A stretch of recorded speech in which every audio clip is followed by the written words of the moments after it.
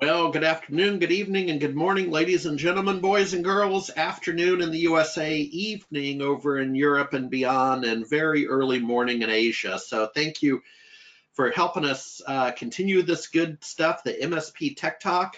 For those of you that are new, this is an academic format that typically can run as long as 90 minutes, providing real content and graciously underwritten by well-trained and well-behaved community sponsors. Today is Fortinet.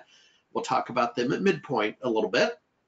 A little bit of housekeeping. Be sure to use the questions feature on your control panel to ask questions. I'll be monitoring those and reading the questions to our guest, who we'll introduce in just a moment, and upcoming shows. So we have CompTIA ChannelCon in early August in Las Vegas.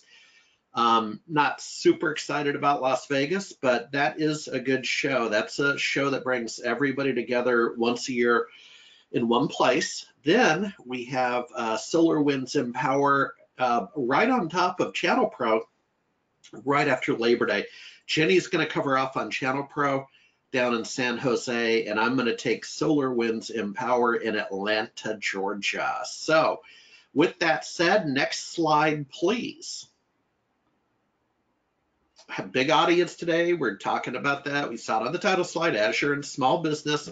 They said it couldn't be done, and here's some busy people that were doing it while everyone was saying it couldn't be done.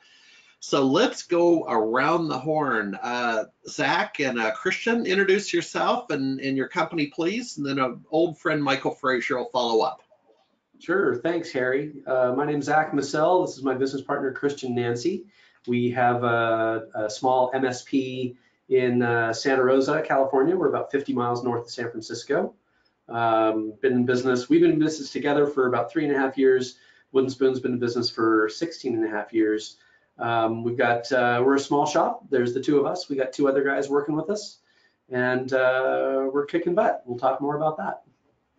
All right, and Michael Fraser, congratulations on completing your master's degree in computer science at Seattle University. You had your graduation ceremony on Father's Day, so you and I got a good chuckle out of being both a grad and a dad, a well-known advertising theme. So again, and in all seriousness, what, you're a month out? Are you catching your breath after grad school? Trying to. Sometimes I'm wondering what to do at night when I'm not going to school, but yeah. But don't worry, I have plenty of other stuff to fill my time with. Properly introduce yourself, sir, and then your company. Michael Fraser with Refactor. Been working with Zach and Christian I've been working with Zach for many, many years now. I think it's over 10, maybe 11, 12 years at this point.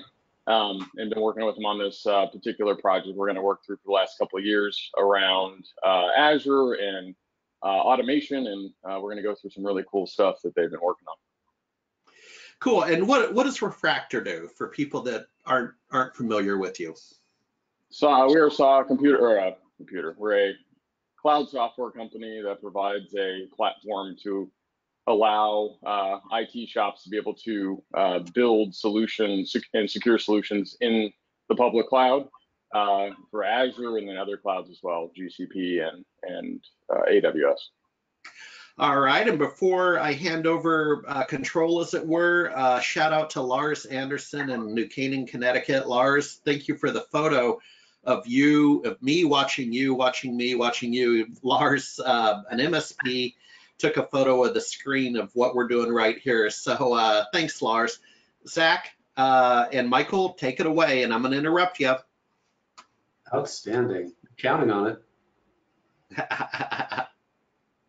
Mike, you want to go to the next slide?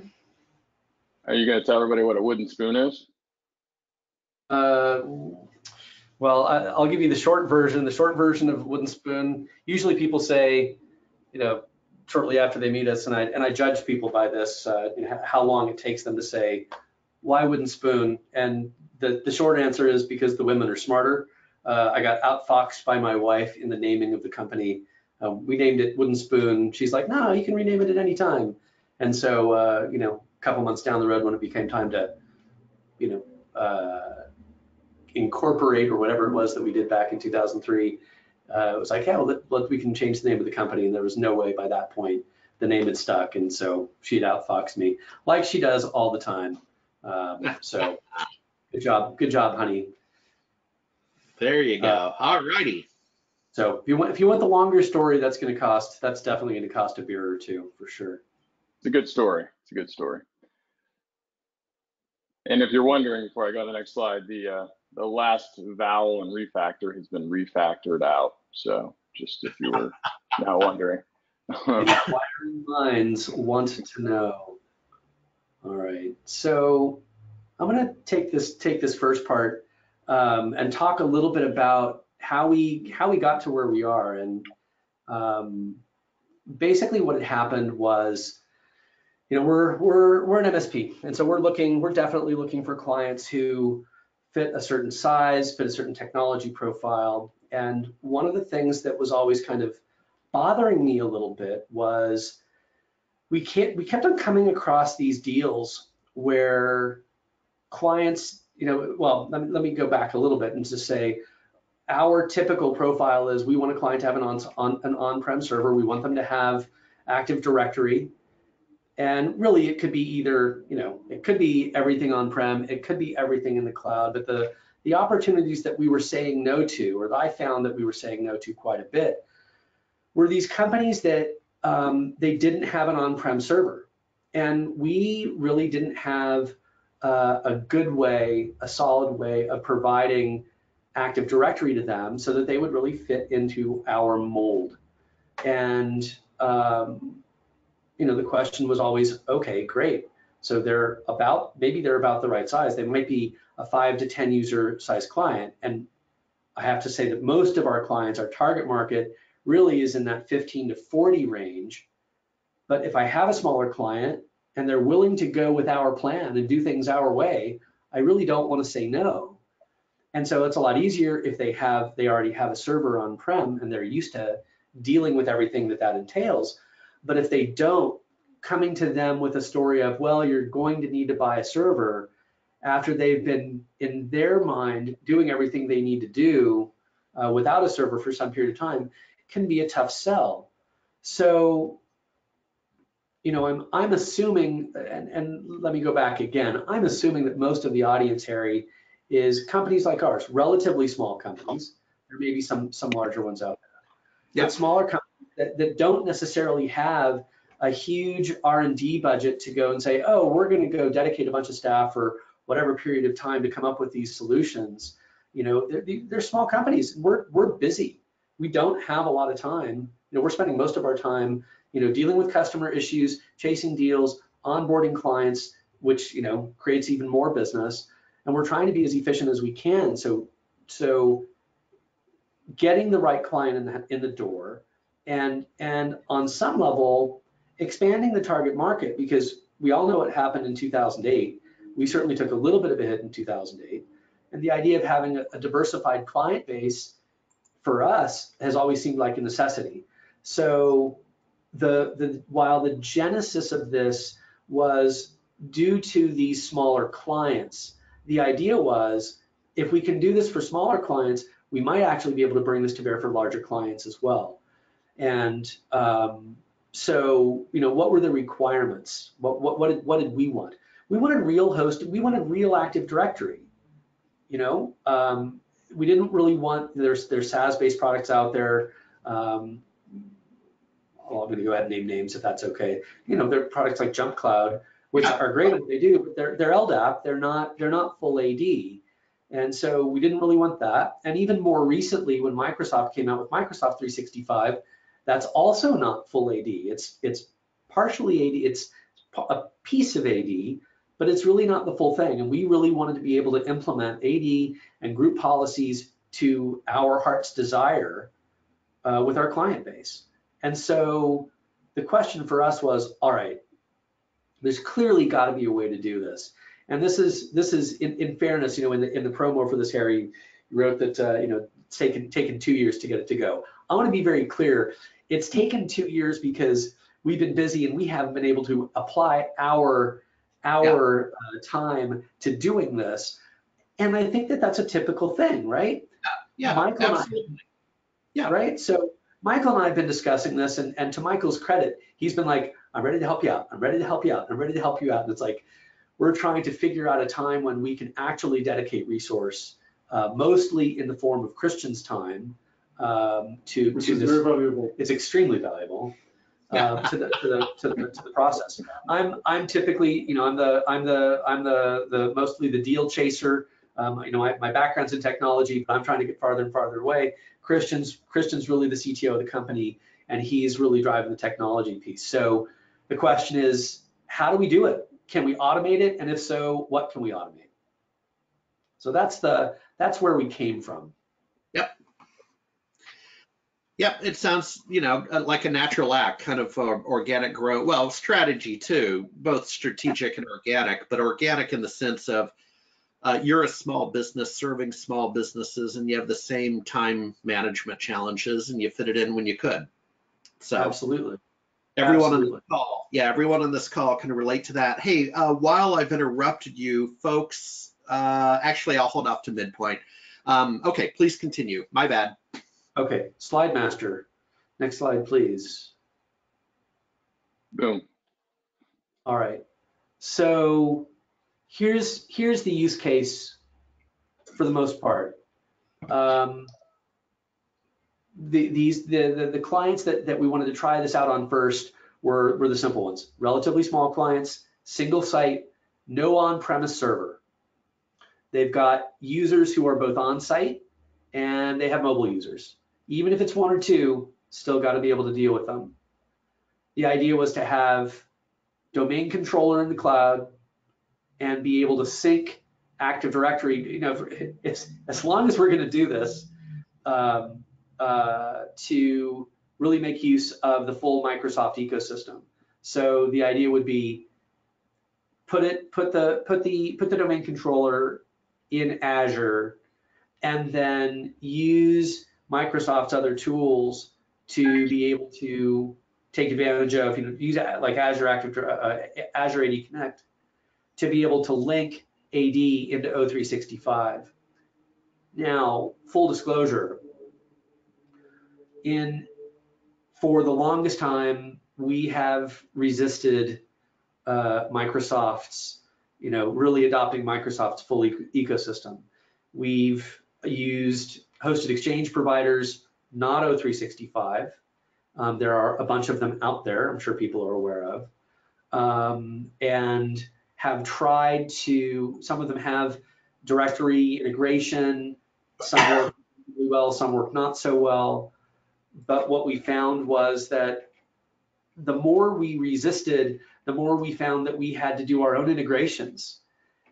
And so that became kind of frustrating, seeing what kind of integration is available if you do adopt the full Microsoft ecosystem. So it's like, all right, let's see what's possible if we just say, fine, let's do the whole thing. Let's go into Azure, let's use O365 for Exchange and the other components, SharePoint, OneDrive, and see how this goes. So we, for the first client that we integrated, their email was already on O365, which was great. Second client that we did, their email, we had them hosted at a competing Exchange host. And so not only did we have to deal with, and they didn't have AD at all. So not only do we have to deal with AD implementation, we've also got to deal with O365 migration from competing hosted Exchange into O365. And we'll talk about that as we get a little bit further. We have some, toward the end, we've got some gotchas about some of the things that we learned as we started tackling this.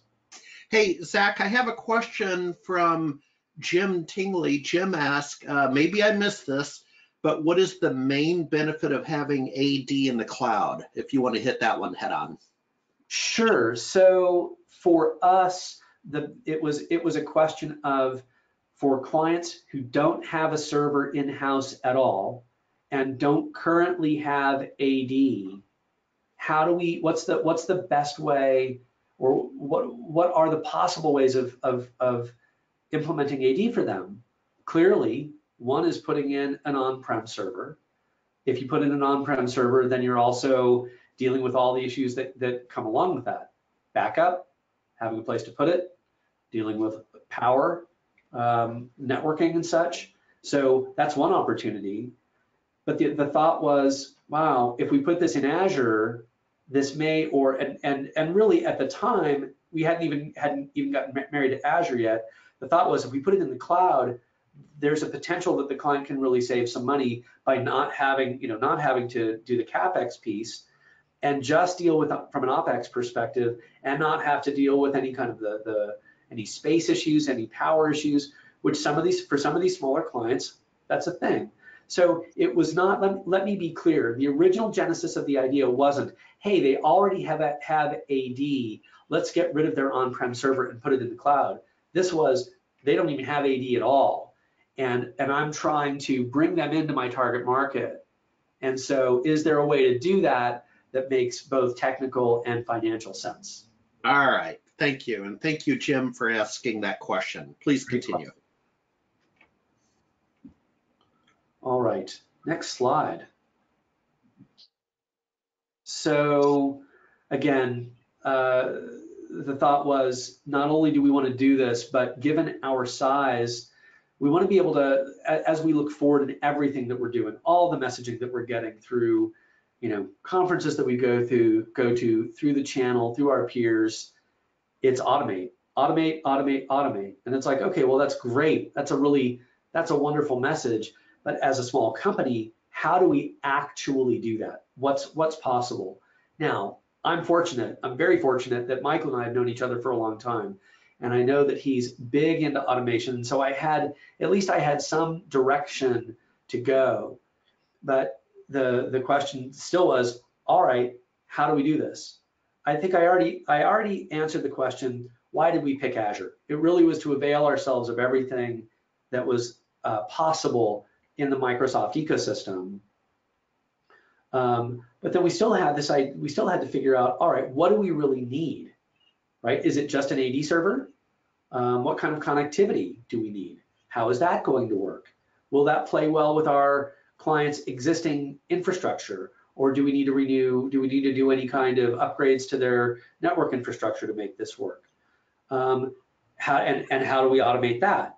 Can we automate the setup of Active Directory? How does that work?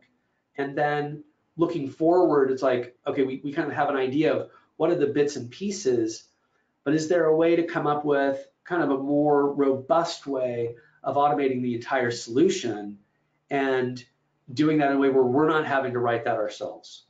So I am pretty sure this is the point at which we go to Michael and have him talk a little bit about, all right, how do you automate this stuff?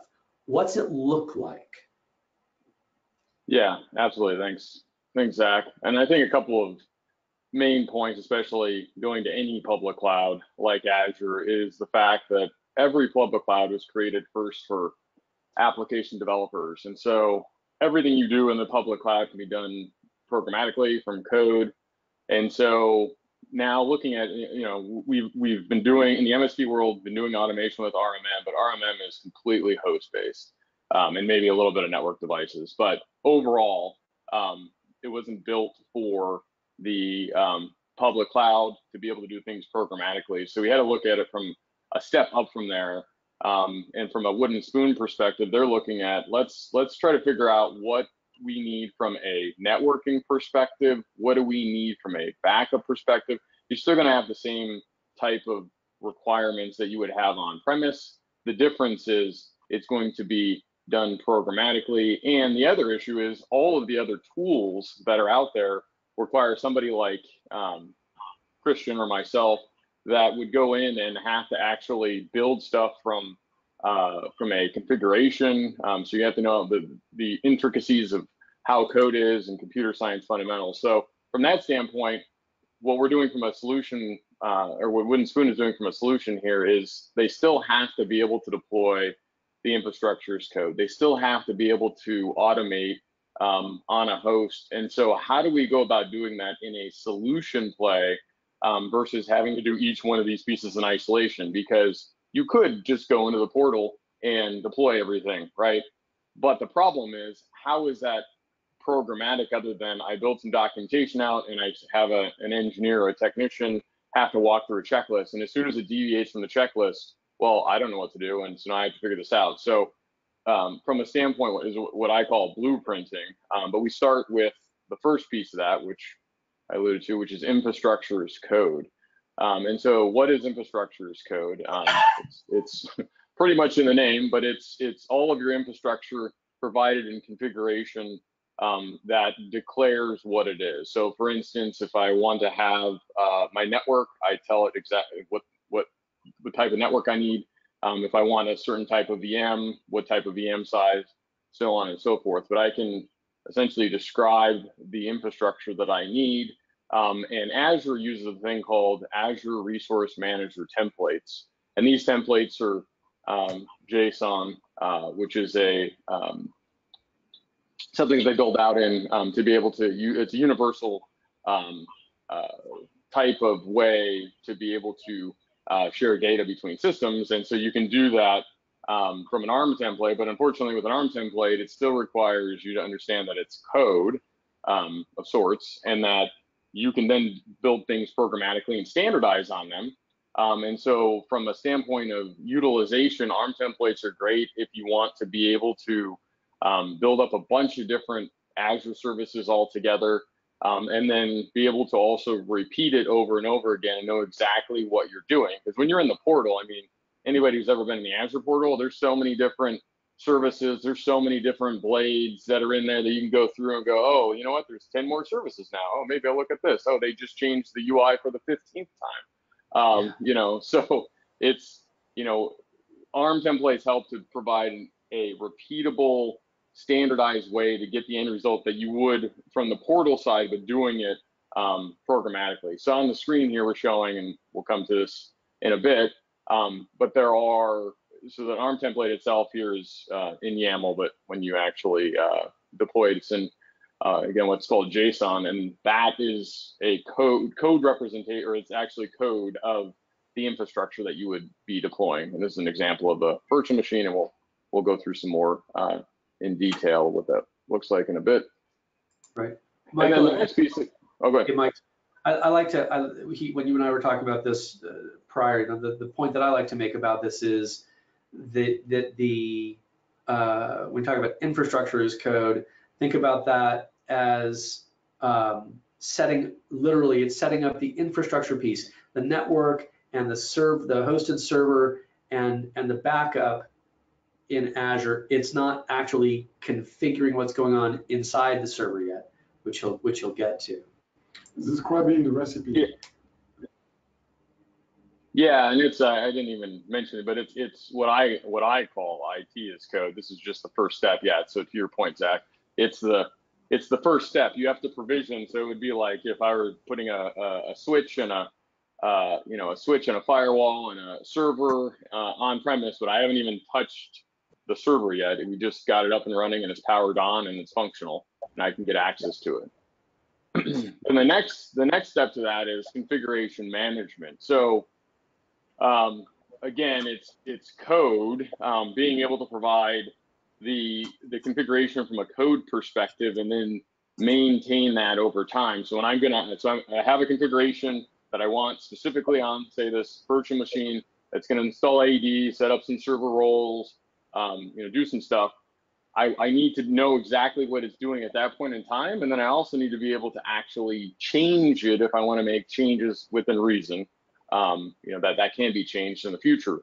And so the other piece of this is the configuration on the host, which we're using Ansible. And Ansible is a IT automation tool specifically for configuration management for hosts and other devices like networking devices, but primarily in this example, we're using it specifically for the host. And so we're able to build an Ansible playbook, which again is like the infrastructure as code, where you're declaring exactly what you want for your configuration, but you actually don't have to know how to code. You just have to know how a YAML file is formatted and exactly what you're passing in. But from a standpoint of configuration management, Ansible is Hearing some feedback. I'll go on mute. I have a question when you get to a break point, but I'll go on mute. And Okay. Zach, if you could do the same to avoid the AM radio effect. All right, thanks. So why use Ansible? And so Ansible is the easiest tool out there from a standpoint of configuration management, but it still requires to have some kind of understanding about what's the playbook, how is it configured.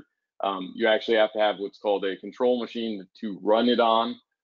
But in order to be able to get the end result of what you're looking at from a configuration standpoint, it definitely makes it easier than trying to leverage some of the RMMs out there that are limited in what they can do. And then also, it gives you the ability to be more flexible, so you can use Ansible for all kinds of other things too. Like you could technically use it for infrastructure as code with ARM templates. We won't get into that here, but it's a very, very flexible IT automation platform that's being used in conjunction with the ARM templates that allow for the configuration. So it's all going back towards we're building a solution here, or delivering a solution here. And everything is taken in an agile approach. So when you build this out, you can add to it or make changes to it. It's not all set in stone.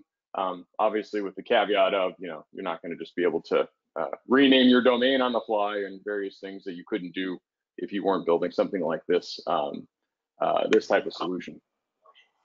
Question for Zach. Zach, we have Chris Smith, and Chris, I just looked you up on LinkedIn. You're longtime listener, first-time caller out of the Tech Doctors of Chicago. Thank you for being with us. Chris Smith asks, how many techs do you have? And have you looked at something like Nerdio to mask a lot of this? I have not looked at Nerdio. We have 2 techs, so there are 4 of us in the company. Okay. All right. Thank you. Please continue. I know what Nerdio is. All right. So I think that's our stopping point here for Fortinet. All righty. So folks, we are graciously supported by Fortinet. Again, if you're new to our format, this is the MSP Tech Talk series. We treat it as an academic quarter. Our goal is to bring real content that you can count on that. But in order to keep the doors open and keep us on the air like National Public Radio and Public TV, we do enjoy sponsor support. And with Fortinet, they've been on board for a couple of years. They were a little bit new to our space, and we've helped them integrate into our space. And Jenny in the control room is going to show a little video we did, computer speakers needed. Jenny, go for it. Thank you, Jenny.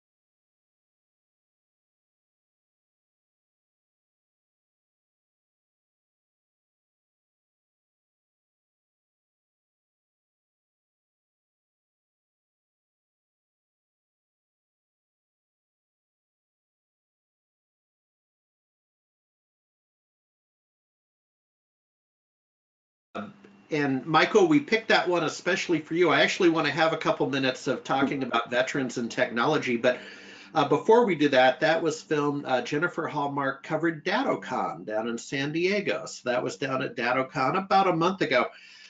Michael, so tell us about your background as a vet. We're going to take a few minutes here to honor Fortinet and what they're doing with vets, but your background as a vet, and then what you're doing today with veterans and technology. Go. Yeah, no, thanks. I was just thinking that as you were playing the video. We're thinking about you, brother. Yeah, thanks, Harry. I ex-Air Force. I worked on F-15 aircraft armament systems, essentially weapon systems, missiles. So I got to do cool things on fighter aircraft, but from afar.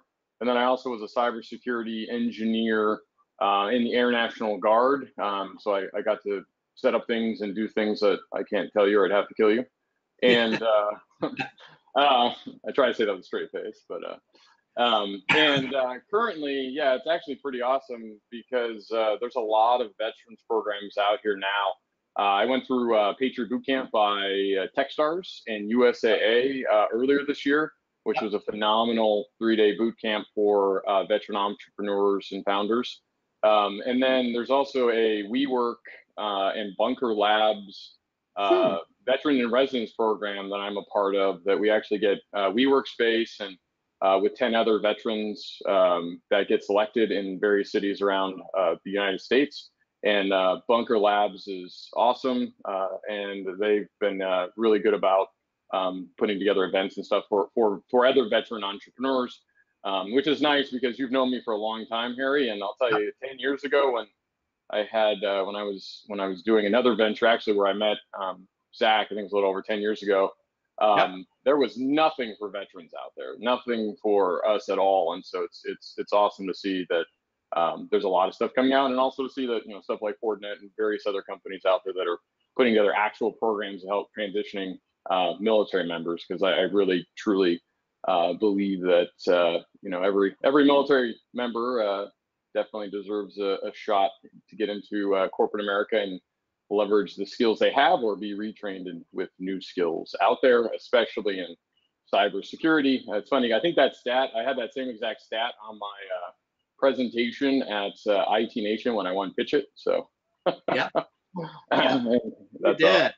Yeah. Well, thank you. Yeah, thank you, Michael, and a tip of the hat to Fortinet. Folks, give Fortinet a fresh look. And then in the chat session, since we are at not quite midpoint, but a good point, in the chat window, you will see a contest we're currently running between now and Labor Day to be a 365 hero. And a hero is someone that, do you work with Windows? Do you work with 365? Are you interested in security and or mobility? If you can answer yes as an MSP partner to any of those above, nominate yourself with that link. And we have everyone on this call will one of our criteria is we have a question about how are you involved in your community.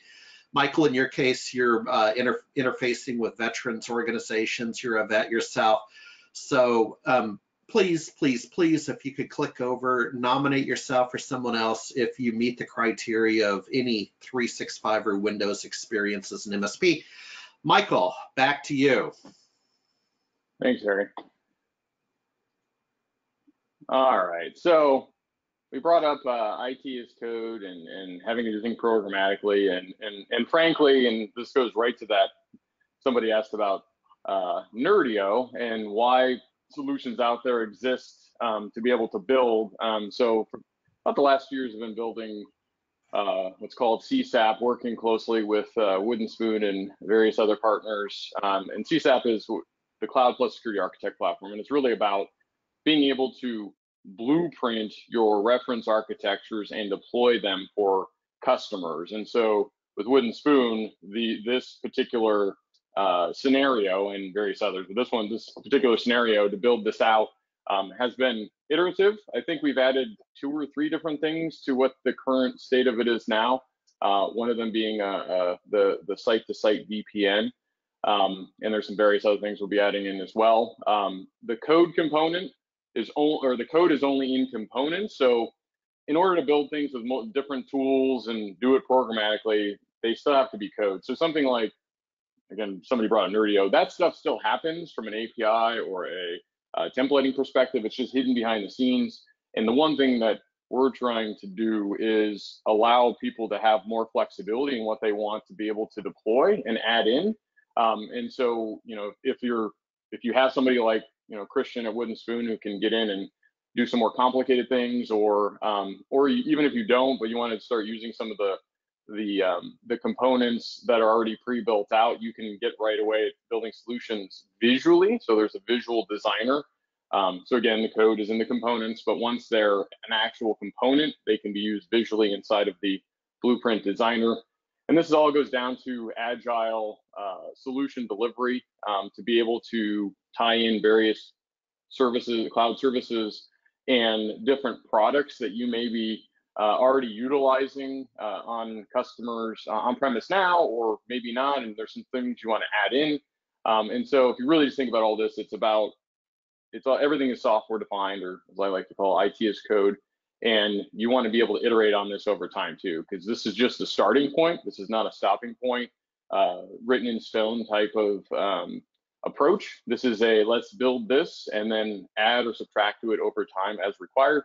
In the software world, we call that an agile approach, but and we're using that same term here for solution delivery. All right, Zach, I'll let you take this one. I think you're muted. You're muted.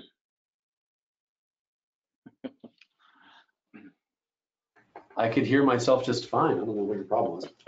Right.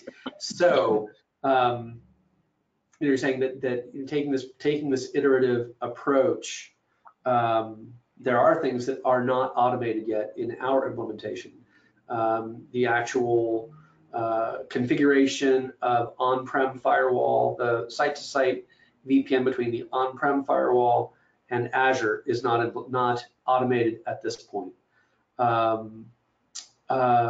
Setting up the users groups and GPOs, that could be automated in a variety of different ways. We haven't quite gotten there yet. One of the things that comes up when you're doing hosted AD for an on-prem users is there are situations where you might need to designate a machine as a print server, potentially as a file server, depending on how you're sharing files, or for other users for certain apps, database apps that may need to share the database. Like for us, super common one is QuickBooks. So if you don't have an on-prem server and you've got a designated machine, maybe it's a user's machine, maybe it's a standalone box that you use for these functions. And so we haven't quite gotten there yet. Harry, you look like you're. Yeah, I'm unmuting myself because we use QuickBooks, and that is, we're certainly not alone, but that's one of the more frustrating applications in my portfolio. I mean, we got the C drive concept, we got the Citrix receiver concept. I'm going to go back on mute because don't get me going. Well, clearly, I don't want to knock into it too much because I own another business with my wife who's a professional bookkeeper, and she's a QuickBooks Pro advisor. So fortunately, we have, she can help us with on the bookkeeping side from the QuickBooks and setup stuff. That's really what we do. And one of the questions that clients, we get frequently from clients is, does it make sense for us to go to QuickBooks Online? And if you have a question about that, seek out your local QuickBooks Pro advisor. That's certainly not one that will do for you. But that is what some people are doing. If that works for them, great. But there are a lot of companies for whom it doesn't make sense for them to go to QuickBooks Online. There's functionality there that doesn't exist or is not as good yet as on the desktop version. So joining the local, other things that we haven't quite automated yet, joining the on-prem PCs to the domain. We do use a program called ProFwiz, which is great, which allows you to join a domain and preserve the user profile at the same time. So you can take a PC from workgroup mode into a domain join PC and preserve the user profile. It's a beautiful thing. So it's critical in this. Yeah, it absolutely is critical, and even with smaller clients, the last thing that they're going to want to do is have to completely reconfigure their Windows desktop because you had this harebrained idea to put their AD in the cloud. And so these are things that we're going to be working on over time to add to the automation piece. Some of which Michael and I have probably it's a whole other webinar to talk about how to use. Or how CSAP and some of Michael's other products might be able to be brought to bear to do some of these things. And some of them can be done, like the AD user setup and such. That's something that could probably be done right away. Anything you want to add to that, Mike? I mean, that covered mostly everything. I think the other piece of this is just really trying to laser focus in on what is the most valuable from your company to be able to realize from automation out of the gate, that you're not able to do with RMM currently. And so I think that, so some of this could be done with RMM, obviously. Some of it just depends on the process you're going to do. But I think at the end of the day, it's really about a mindset and a culture shift in how you guys are thinking about things. And I've seen, even over the last couple of years, you guys have really pushed pretty hard on trying to figure out what makes the most sense for you and willing to actually spend some time too. I'm going to say, none of this is super, and none of this is magic. It does require some level of effort, no matter how simplified you try to make a product or try to make it easier to use. And so I would still, you still need to be cognizant about what you want to automate and what is not automated yet. But at the same time, I think, hey, if you can automate 50–60% of it and then do the next 10% and the next 10%, I mean, eventually your future state, you hope to be, as close to 100% automated as possible.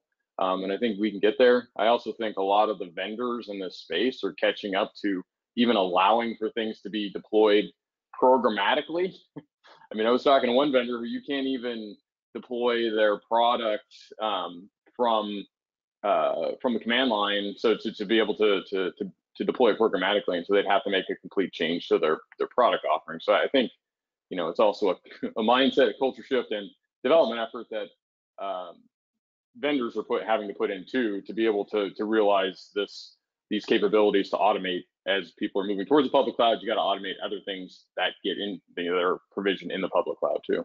Yeah, that's for sure. I mean, you bring up a really good point. One of the things that we're trying to do as a small company is do more with less.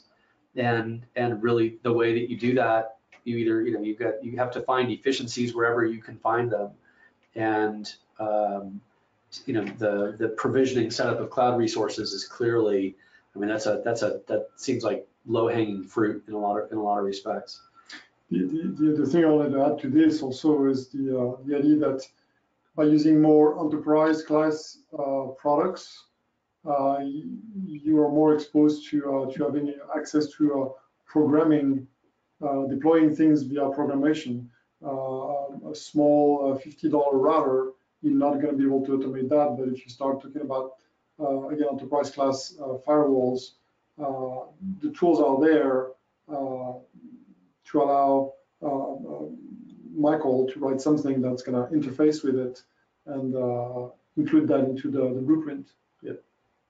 Yeah, one actually, and I didn't mention this earlier, other thing to think about too is, if you have an on-premise server per se, so let's take out the networking piece of it, but an on-premise AD server, what do you have that's redundant in that AD server? You may have RAID, you may hopefully have backup so you can do restore, but you probably don't have a secondary server to restore there, so you're going to have to figure that piece out. And so one of the things I think is not really thought about much moving into the public cloud is going, okay, well, the cloud is somebody else's data center, right? It's somewhere else.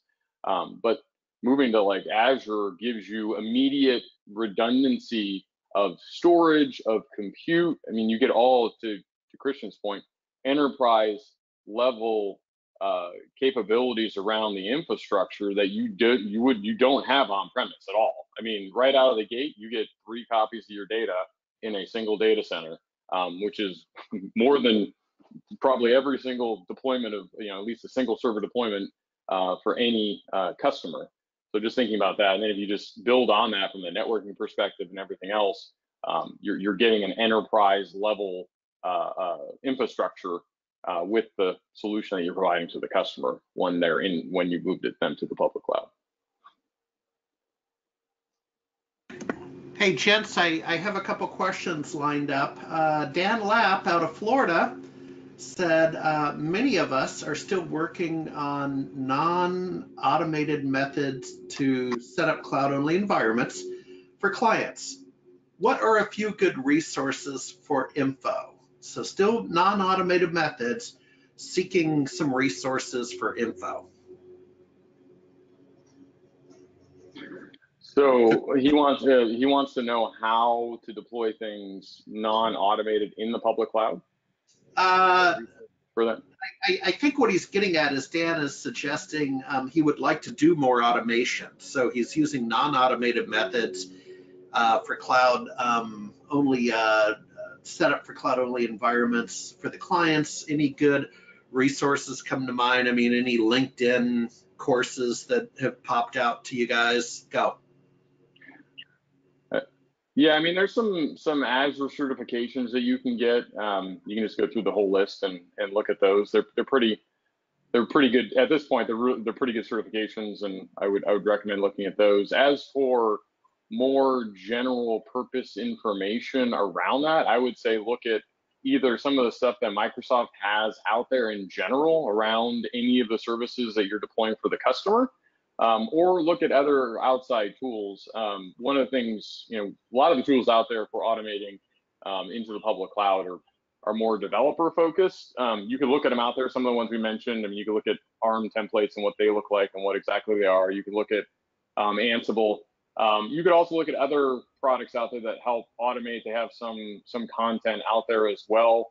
I'm not going to plug my stuff here, but if you go look, like there was the CRN emerging cloud vendor list that just came out. I think Nerdio's in there, we're in there. I would go start looking at some of the products out there that are specifically around cloud automation, because there's some content put out there, and then just generally speaking, you could even get into those tools and check them out and see if they'll work for you. Okay. Next question, back with Chris Smith out of the Chicago area. Chris says, I have had fits and starts due to the differences in Azure and on-prem. What advice do you have for those trying to make the transition?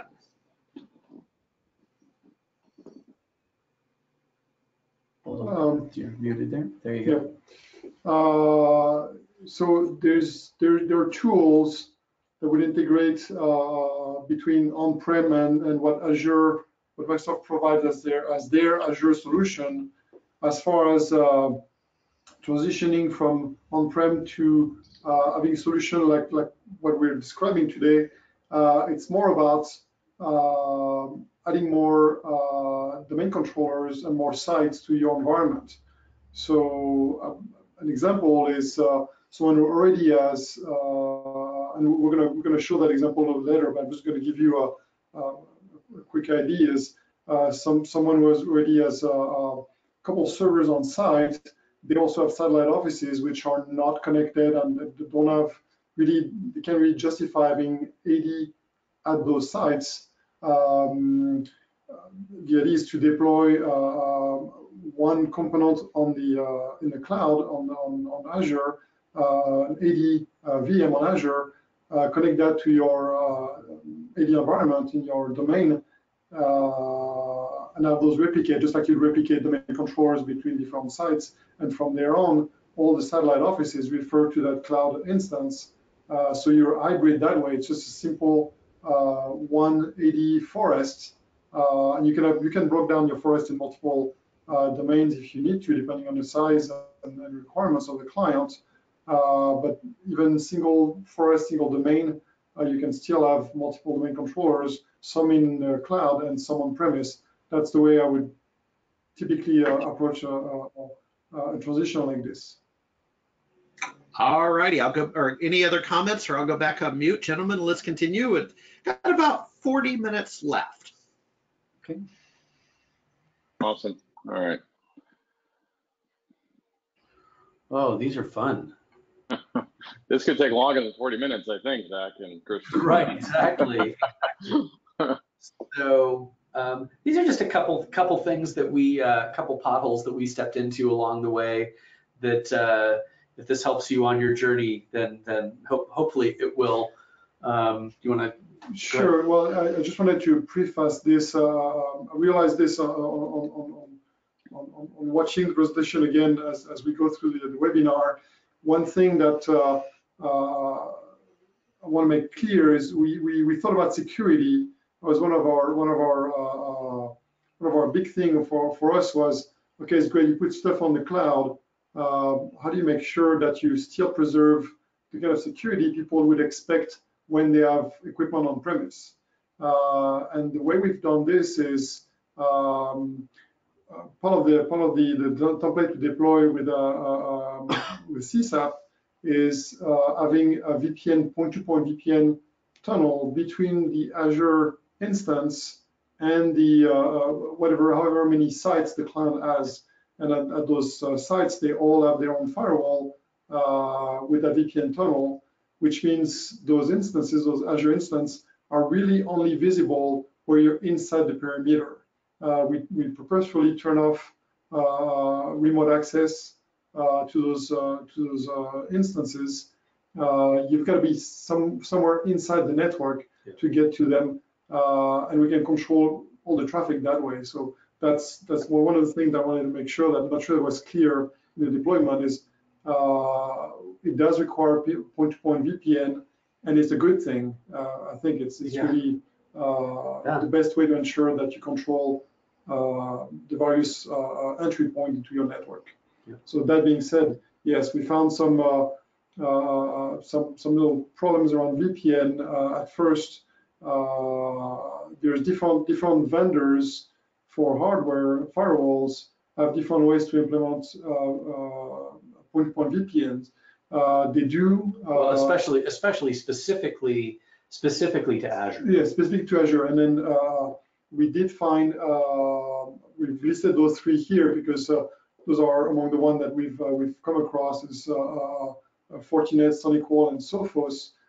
They specifically have articles freely available on their knowledge base that will get you through setting up a point-to-point VPN between Azure and an on-premise network. Right. It's the VPN side on the Azure side is very sensitive to the way it's supposed to be set up. So you got to make sure that all those settings line up correctly, and we had a little bit of growing pain around that, but we were able to go beyond that. Yeah, growing pain meaning getting a call from a client off hours going, why can't I get out to the internet? Not so much why can't I log onto my machine because our ID credentials were okay, but we discovered that when the VPN went down, that they also lost DNS, which kind of goes, we're going to skip over that second bullet, go to the third point, which is if you're relying upon your hosted AD instance for DNS service, you've got to make sure you have something in place that allows for DNS failover. And we're happy to go into more detail on that if people want to hear about that, but we basically have a solution that allows us to use OpenDNS from Cisco to enable us to do DNS failover and fail back gracefully. So even if the VPN goes down, users are still able to access resources out on the internet until that VPN comes back up. And we've also implemented monitoring and shut down and restart of that VPN of the VPN. Yeah, that's where the more traditional RMM tools come into play.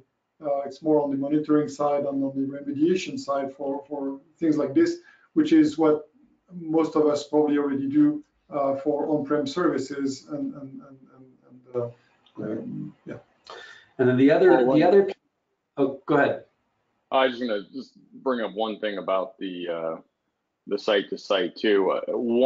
That's one area that eventually, if it can be completely automated, would ensure that's not a gotcha. Because it's one thing, you have engineers that know how to do this stuff. They get in, they figure out, they tinker around, and they get it working. And then you get it working and hopefully even document it. But once even that, you could get somebody else in at a later point in time, and if they have to come in and try to configure it, especially a VPN, that's one of the things where it's just like everything has to be set up exactly a certain way on either side, and so a great place for be able to continue the automation story.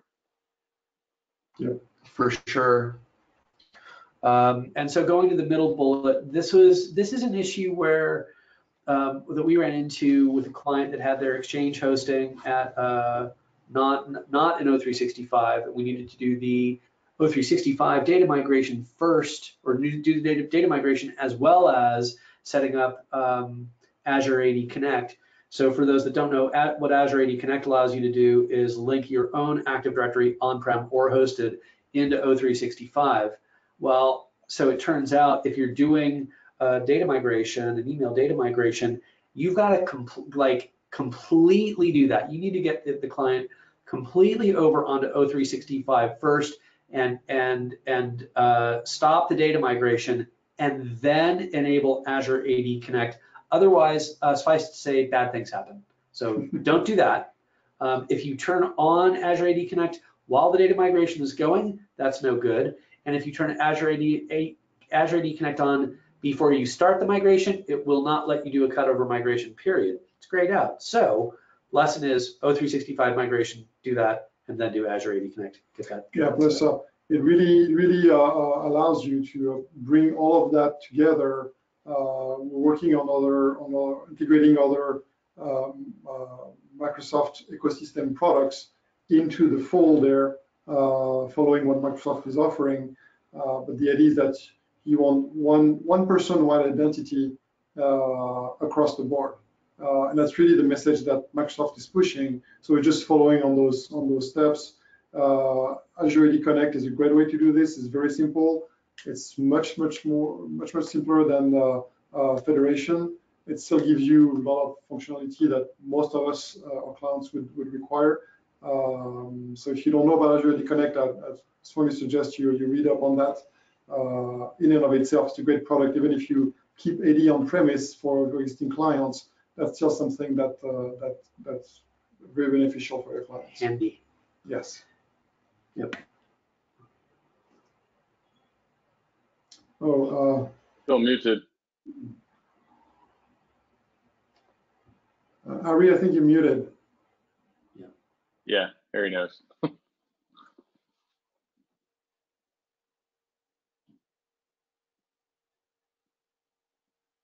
Go on. I think you can hear us. I think he's asking Jenny to unmute him. Maybe people cannot hear us. Let's. Harry's unmuted. So.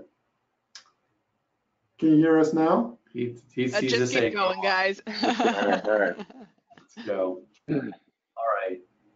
So, yeah, go ahead. Yeah. So the point here is, you know, going back to the genesis of the idea, we were looking at originally a pretty simple use case. You know, one client, one site, some remote users, and a hosted AD controller. Although the truth of the matter is, once you've got AD hosted, that gives you a ton of flexibility to do different things. For example, we've got a client here that has the two offices that already have servers in them that where there's VPN between the sites and Active Directory synced between those two sites. But they've got 9 other sites that, for a variety of reasons, are not using AD, and they are very much interested in having AD set up at those other sites. And so they were not particularly thrilled about the idea of buying 9 more servers. And most of those sites they're probably between 3 users and 20 users or so. And we thought that those would also be good candidates. Now, to be fair, we have not implemented this yet, but this is on our roadmap of what to do, which is for those sites that already have the AD server there, the domain controller there, is to sync that to the hosted AD controller, hosted domain controller, and then have the other sites, the other 9 sites, actually authenticate when they're logging in. They authenticate against the cloud-based DC. So again, multi-site deployment, some on-prem servers, some sites with no servers at all. Again, on-site mobile users use that same hosted domain controller and do sync AD to O365. So while the on-prem piece of this is more complex, the blueprint for setting this up in the cloud is almost identical.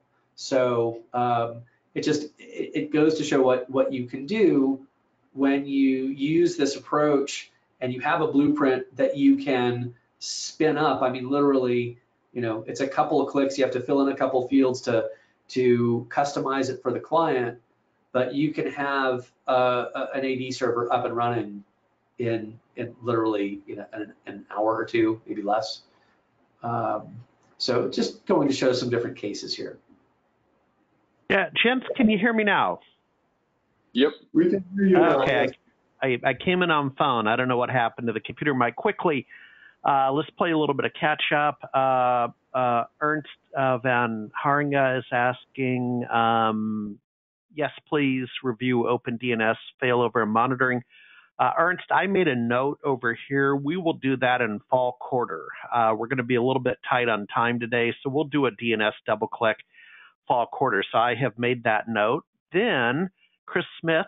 Harry, actually, if I may interrupt, if he would like to do that, we'd be happy to provide a couple steps if that's something that he's interested in. Okay, all right, and I'll connect you with Ernst offline as well, and then we'll also look at fall quarter quickly. Chris Smith says, you mentioned these three vendors. Do they all use these, or do they standardize in only one? That goes back to the slide where I think you mentioned Fortinet and SonicWall. You had three vendors up.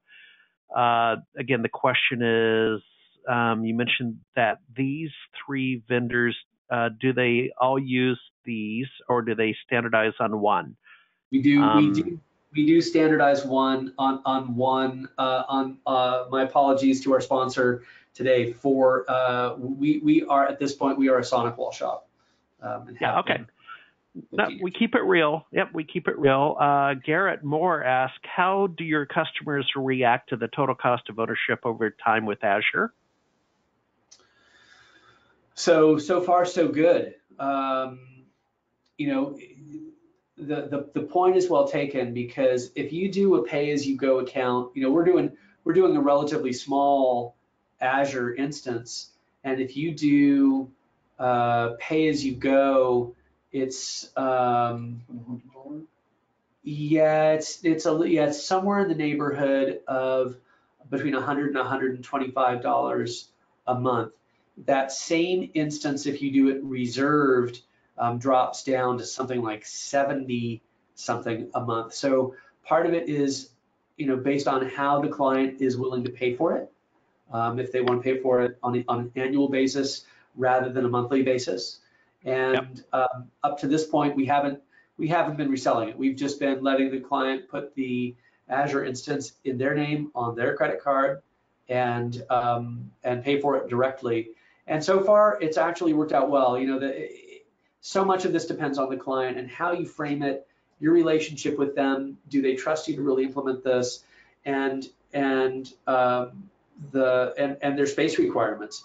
And the clients that we've implemented this for were more than happy to not have us do a $10,000 or $10,000 plus on-prem server installation for them, and go over time and figure out what's gonna be necessary. And going back to what Michael was driving at, very much so, which is very much part of this process, is just because you go this way, if the client really doesn't like it, if for whatever reason it isn't working for them, you can always go back and put in an on-prem server. And it's really not that big a deal. And you could almost clone it. I'm not quite clone it, but pretty close. Bring all that stuff, suck it all out of the domain controller on the hosted environment, and bring that back to an on-prem server. So the risk is, the way that we look at it, is relatively low. But we haven't had anybody say yet, wow, we really hate this environment where we haven't had to lay out a whole ton of money. We want to go back the other way. Plus, the other thing I wanted to add to this is from a sizing standpoint, typically most of us are used to having a client,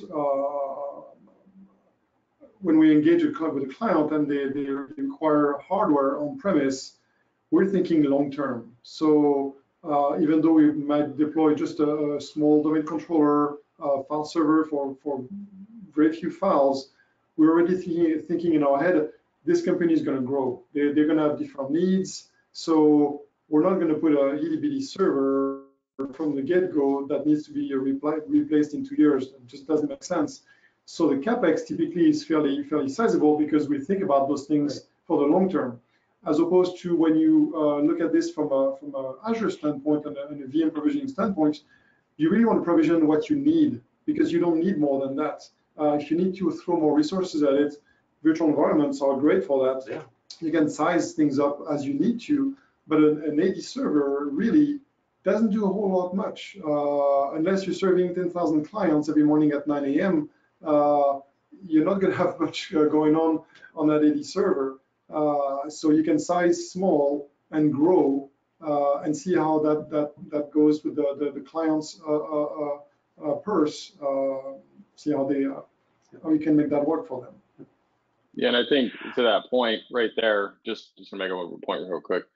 The other thing to think about, so to your point, Christian, about sizing too, a lot of times we'll be sizing to also looking at, oh, let's virtualize a few other things on premise too, or what does the future state look like for the customer a year down the road, 2 years down the road. And so with the public cloud, specifically, or Azure, or any of the public clouds really, being able to have another step towards trying to increase efficiencies by, exactly to Christian's point, allocating exactly what the customer needs for the particular workload that they're putting onto that particular service, and then being able to expand, up or down. So it's super flexible, as in the cloud world called the elasticity of the services that you have, but being able to be flexible on what resources that you're allocating out there. And so being able to do that, and then being able to add in addition to, and having literally unlimited capacity for what you need for your customers. All right. Hey, folks, let's do a sanity break. We're just after 1 p.m. Pacific. Jenny's been pinging me over here to make mention over in the chat window. We have the 365 Heroes contest. So the top 100 heroes receive a digital copy of my book. You get a badge that validates your expertise, and one lucky hero will get an all-expenses-paid trip to Sherweb Cloud Accelerate up in Montreal in basically mid-October. So if you could be kind to take a look at the chat window. Got a lot of questions. Gentlemen on the panel, we're roughly 1:10 p.m. Do you guys have the flexibility to go over a few minutes, and I'll hold the questions till the end? Sure. Yeah, absolutely. And we're almost to the end of the stomach rolling. Yeah. Okay. So Ben, Robert, Chris, a lot of questions. Hang on, guys. Okay, go. No, all good. You want to touch base on what else you guys are attempting to automate, Zach?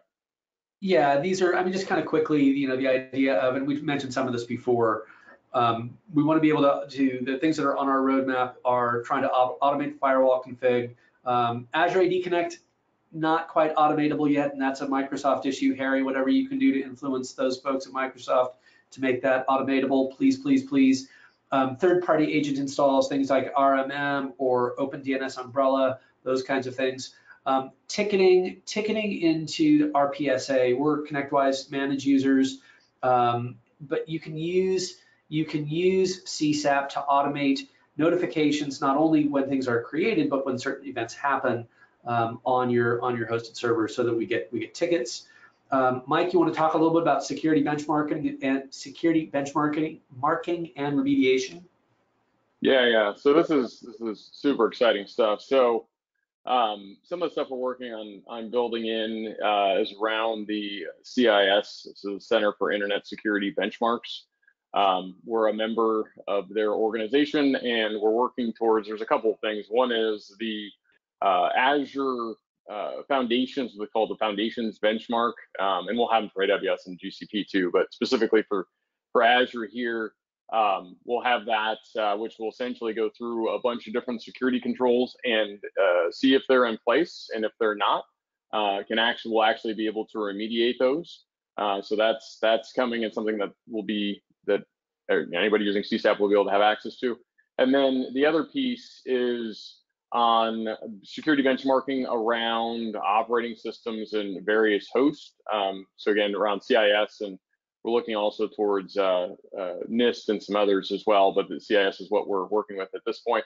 And so I think, from our standpoint, it's, hey, if you have a Windows host, kind of to what Christian was saying earlier, you have to be very cognizant and conscientious about your security, obviously setting up a VPN, but then even going further in depth on that and saying, hey, look, you know what, we need to ensure that, we're using hardened images, or we're running through a checklist of what exactly we have on a Windows box, making sure that if there's any vulnerabilities out there or controls that we haven't set to try to apply. And it's really about, looking at the balance between people being able to get access to their apps and their data, and ensuring that they're secure from bad actors out there. And so I would say there's a balance there, and automation is one way, though, to streamline that process and make it easier, because nobody has time to go through a CIS benchmark and step-by-step look at every single last control. But if you had something that had visibility around that, and then also the remediation piece is key, because, hey, a lot of the security products that are out there currently, they'll give you alerts and let you know what's going on from a security perspective, but they actually don't do anything with it. And so I think having it actionable and being able to actually remediate, especially when you're building solutions and iterating on them, and vulnerabilities come out and issues arise that you need to be able to change. And so you need to have something that's flexible in that regard. And just generally as well, from a security standpoint, being able to add in, any other services too. So there's a myriad of services on, Azure specifically, but all the major public clouds. And so, there's different ones like adding in key vaults or wanting to encrypt, being able to automate all of those as well from a security standpoint, because you may have some customers that have compliance requirements where they have to, encrypt in transit, in rest, or whatever it is. And so, and then that maps to a particular security control. And so being very cognizant about what your clients can have in place. And I think, we've had conversations around this, Zach, a lot of customers, they look at security as secondary. And as a service provider, you try to do everything possible to have everything in place for them that's going to allow them to be secure. But at the end of the day, it's on the client to ensure that they're compliant for whatever. It could be a medical customer with HIPAA or whatever. And so I would say this just makes it a much more streamlined process, that if you can add in other services as well, or like two-factor authentication or whatever may be, that's going to help them to continue towards having controls in place to be compliant. Automation is going to help with that. And so that's kind of the final bullet point. Almost anything can be automated. You really got to think about what you want to automate. That's one of the exercises that we've been going through with Wooden Spoon is, hey, what makes the most sense to automate? What are some day-to-day tasks that we can incorporate into these solution blueprints? How can we make it easier to streamline this and make it easier to do, as Zach said, more with less? That's really the key to automation in general. So that's all righty. Okay, gents, where are we at? We ready for some questions? Or Michael, I'd like to hold them to the end. You got a couple more to knock out, and we'll do the questions. One more slide. We have one more slide, and this is just kind of all right, building on Azure AD, and actually, you want to take over, Zach and Christian, and kind of explain where you're kind of going feature things. Yeah, this is a little bit of a shameless, in my mind, it was important to me to do a little bit of a shameless plug for Michael's product. While what we're talking about today is putting AD in the cloud, and Michael's product has enabled us to do that more quickly than we would have been able to do that by ourselves, no doubt about it. And not only that, replicate that now multiple times. This is just an example of something else you can do in addition. This is a remote desktop server with its own domain controller on the same LAN, and then a remote desktop gateway in a separate LAN, separate domain. We use a product called Parallels for desktop virtualization, but this is a blueprint this is a functioning blueprint that actually allows us, when this is run, when this is launched, when it's done, I can go to the Parallels client on my machine and connect to a Windows desktop.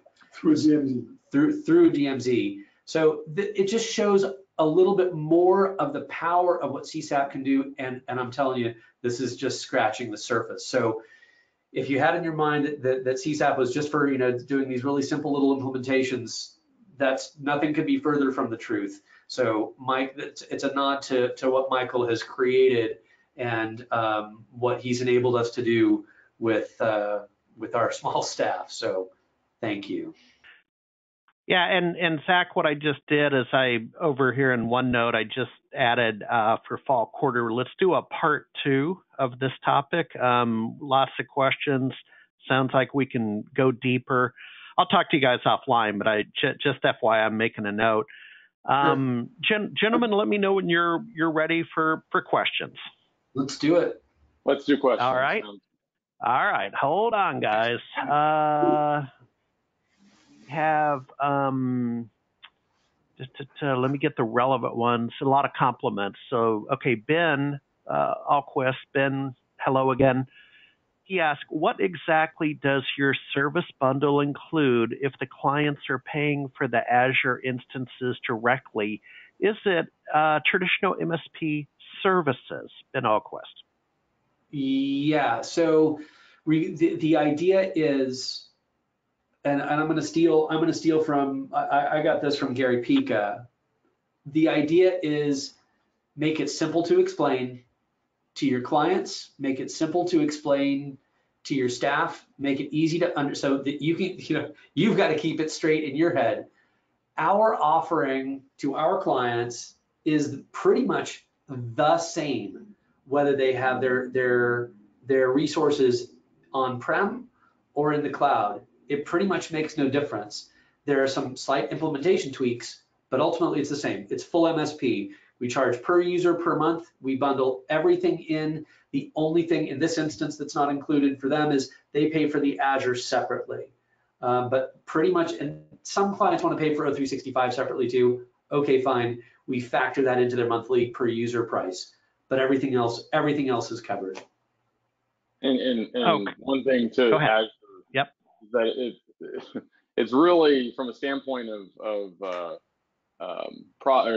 gross revenue or gross profit, I should say, off the revenue that you would realize from Azure is not significant, and a lot of customers will go and get stuff themselves. So there are some distributors out there that offer Azure services where you can make around 10 points. So if you can do that, but at the same time, I would also there's absolutely nothing wrong with a customer having an account as long as you can get access to it and have admin access and can administrate their account. Shouldn't be a problem whether it's their account or you have a CSP account with Microsoft or whatever that may be. Yeah, we really, I think from a philosophy standpoint, from a value standpoint, we're here to offer a service, and we'd rather people pay us for the service we offer than just simply put some money in our pocket, just offering something that somebody else has put together. I'm definitely not about doing that. Okay. Well, as a company, maybe Zach is different, but as a company, our values are more along the line of let's provide a service that people feel good about and that serves them, and that's where we are, basically. Next question. All right, Ernst is back. Ernst is asking, what size VM do you typically start with? It's it's the smallest one with the premium storage. It's the DS, whatever. It's DS-V3. DS1 V2 or something like that. But it's the one that is, like I say, if you do pay as you go, it's around $100 a month, and yeah, that's right. Because that is the one that we've been using to date. Yeah, I think it's like sufficient for the service. Yeah. You wouldn't use that if you're hosting applications or stuff like that, but you'd have to go higher. Exactly. But for AD, this is perfectly fine. Yeah. And there's more to it than that. There's also Azure backups, there's VPN, there's other things you have to be cognizant of too. It's not going to just be the VM cost. It's not much more, but you have to be thinking about the other services. Yeah. Good point, Michael. Yeah, and that's actually a really good point, because for the first few years, that was the only conversation we could find in the SMB MSP space was Azure backup. You know what I mean? Just initially, we're all just sitting around going, what is it? But that's an aside. Let's keep moving, guys. Robert asked, if a customer has a DC in the cloud, what sort of solutions do you have for on-prem file storage, please?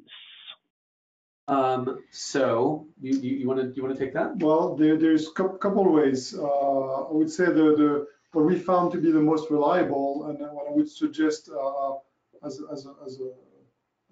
a Microsoft standpoint, drinking the Kool-Aid, I would say a file server integrated with your like a full normal file server integrated with AD, with the AD controller on the cloud will work just fine.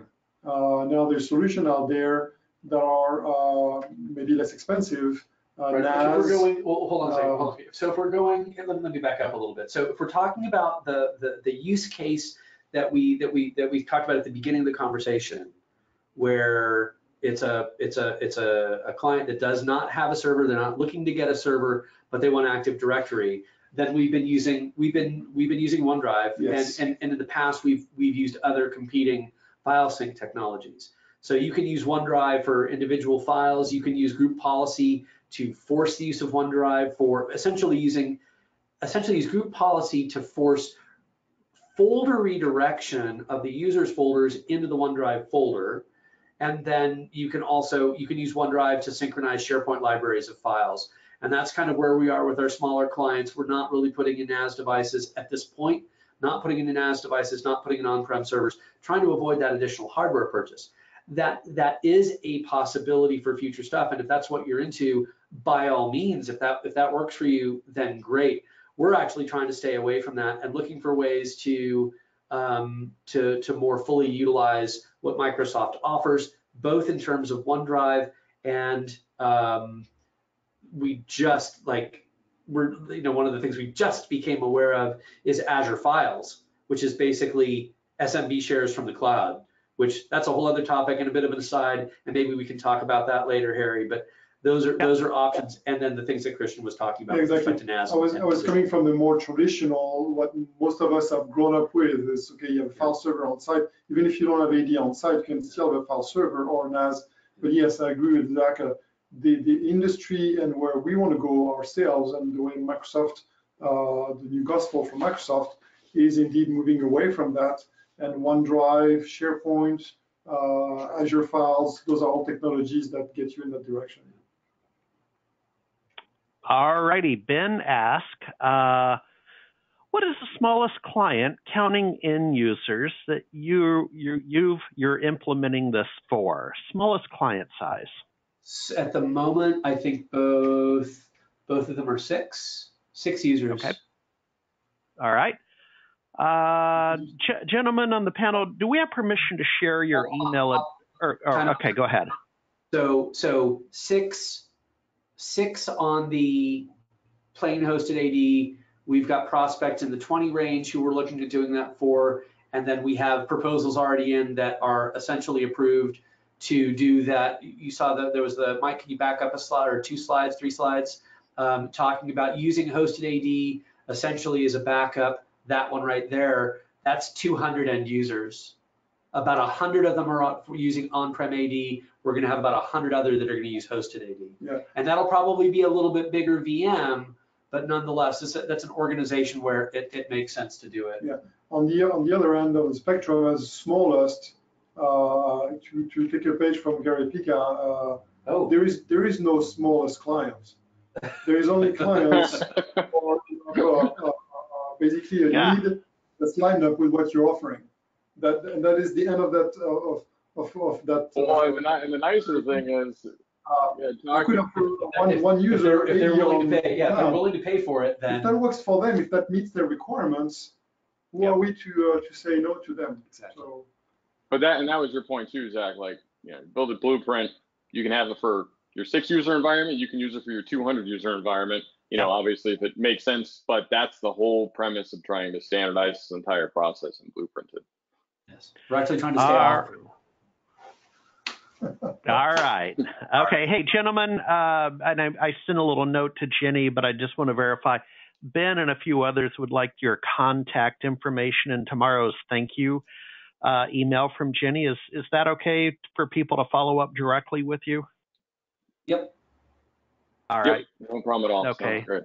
All right. Thank you. And then Ben, you are chatty. God bless you. Ben says, how often are you setting up virtual desktops along with the virtual servers in Azure? We are not yet doing that. We one of the things that we typically like to do that we in the past hadn't done. So in the past we would test on our clients, and I'm sure that nobody else out there has done that ever. But we would use them as our guinea pigs, and we're finally at the size where that doesn't fly very well, and that we use ourselves as guinea pigs. So we have a hosted desktop environment that we have in it's actually in IBM's cloud right now, and it's still on Server 2008. So that gives you an idea of how long we've had it, and geez, Server 2008 is going end of life. So one of the parallels blueprint, that's actually the first customer for that is going to be ourselves, and then our other sister company. So, based on how this has run in other clouds, I actually think it's going to run just fine in Azure, and it'll certainly be a lot easier and a lot faster for us to set up. All righty, Michael. Yep. Okay. Any or back up, folks? We have about a minute left to stay on schedule, so the timing actually did work out well. I'm going to do a last call for questions. I've kind of cleared the deck. A lot of compliments over here on the other screen. Thank you for your compliments and appreciate that. I've taken some side notes, so we're going to come back fall quarter with a double click on this topic. And let's do a last call. I'll give it another 30 seconds. Gentlemen, while we're doing last call, any conferences that attendees can expect to see you at with the balance of the year? We got IT Nation. Any of you go into some of the, Zach, go ahead. Where might people see you and your partner? I will definitely be at IT Nation in Orlando on Halloween. Oh my gosh, it's on Halloween. Oh, they changed it? Oh man, wow. Yeah, it's going to be last week, last part of October into November, and I think that's it. Maybe a ConnectWise user group down in Southern California for those people who are in the SoCal area. I'm not allowed to leave the office. Nope. What you can't see is the ball and chain that are on Christian's ankle. Currently. There you go. Michael, quickly, any conferences you're going to between now and the end of the year? I should also be at IT Nation. Aside from that, I'll probably be at some of the other major cloud shows like AWS reInvent, and then the other two, Microsoft and Google. But both of those events are now the main ones next year. I'm going to some other smaller Google and Azure events up here in Seattle. So if anybody's up here in the Seattle area, and aside from that, if I'm going to go to any more, I'll update everybody. And I am doing all-day DevOps about solution delivery on November 6th as well. Anybody can join, and it's free. I'm one of the speakers for that as well. So there should be like 50,000 people attending. Yeah, I'm sure. If it's free, I'll take two, let me tell you. Gentlemen, well, yeah, exactly. What they don't teach you in college. Gentlemen, thank you so much helping us basically get our game on for summer quarter with the MSP Tech Talk. Folks, again, before you go, if you could click on the chat feature and click through to our Heroes contest. So what is a hero? Let me frame it up. The SMB 150 contest ran for 3 years. I believe it was 2011, 12, and 13.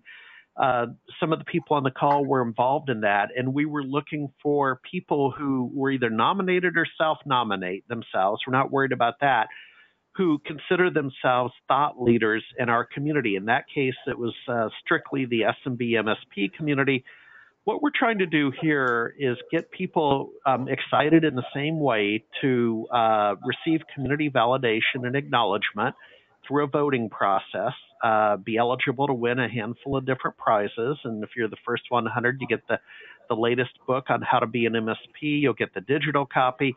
But we're just looking for people who get it, who have a leadership quality to them. And look no further than Michael Fraser's LinkedIn profile, and you'll see that leadership is a function, in my opinion, Michael, and you resemble this, but you've been published, you went to college and beyond, you have work experience, you've been involved in community service and activities, and as well as you've won some awards. You won the $100,000 at IT Nation.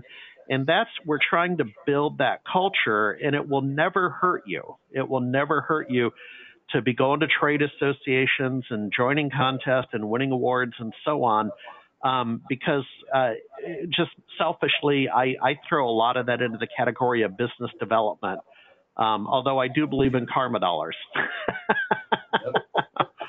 I do too. Nice. So with that said, folks, have a great day. Jenny in the radio control room, thanks as always. We'll see you next time. Bye-bye. Thanks, everyone. Bye.